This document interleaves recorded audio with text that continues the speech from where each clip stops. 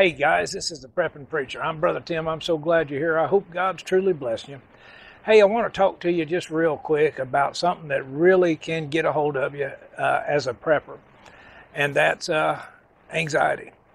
Worrying about if you've got enough done, or if you're getting it done, or just trying to get it done, and it can lay on you. So stay tuned.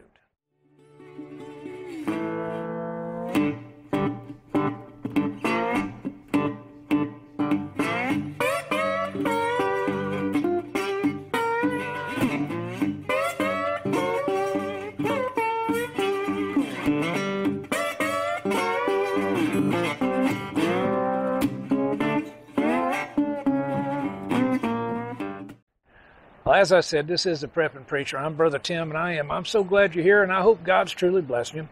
If it's your first time around, let me just cue you in here right off the bat. I am, and this channel is, pro-God, pro-family, pro-life, pro-Second Amendment, that means guns, and pro-military and police, and pro-vet. We support our vets. If any of those offend you, well, there's another channel out there for you. But that we do stand on them, and so you will be offended if you sit around here too long and listen. But if those things don't offend you and you support those, as we do, well then pull up a chair for a while and we'll have a talk. And you guys that have been hanging with me, man, God bless you. God bless you. I love you, and thank you for all the support. Never in my life would I thought 10,000 people would want to hear what this old boy had to say, and I thank you for it. I thank you. It just blesses my heart. And the prayers that y'all have sent to me, and the request, and other people are praying for you, just know that you are loved. Always know that you're loved. And if you're a child of the King, you've got family all over the world, and that's just so reassuring in this day and time. And that's kind of what I'm talking about today, is this day and time. We have almost an information overload. So much is coming at us through the media, through everything that we're looking at, that we're seeing all these almost to an impending doom, where it seems like it's only going to take one more incident to change the world as we know it. And we've been seeing the world change as we know it. And so it can really lay on your spirit. It could literally, depress you. Not only that, but then you have the anxiety of, as a prepper, is you've already heard the call to get ready, and you're trying to take care of your family and put things back, but you may not be making the agenda that you thought. And just to give you a little clue, I don't know my background, I'm used to making a list of each day of what I plan to accomplish, my objectives for that day. And there are times, and trust me, as a pastor, that it doesn't work out the way I thought it was going to work out the night before when I make that list, or early that morning. You have to be fluid. You cannot be static. You cannot be sitting still, because things change.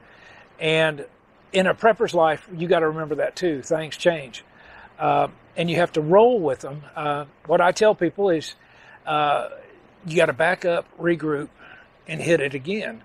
But before you hit it again, back up, regroup, and take a breath, and then hit it again. All right? Because a lot of things won't work out like you think they should, or you're not getting to the point. You know, you might say, well, I don't have enough of this food put back, or I don't have enough med supplies put back, or I don't have a generator yet, or I don't have the money to do this, or to do that, or to this. All right, here's a clue. Don't look at that in the negative sense of what you haven't accomplished, what you haven't done, what you haven't got. Look at where you're at now. Okay, and it applies the same way to your salvation. I explain this to new Christians.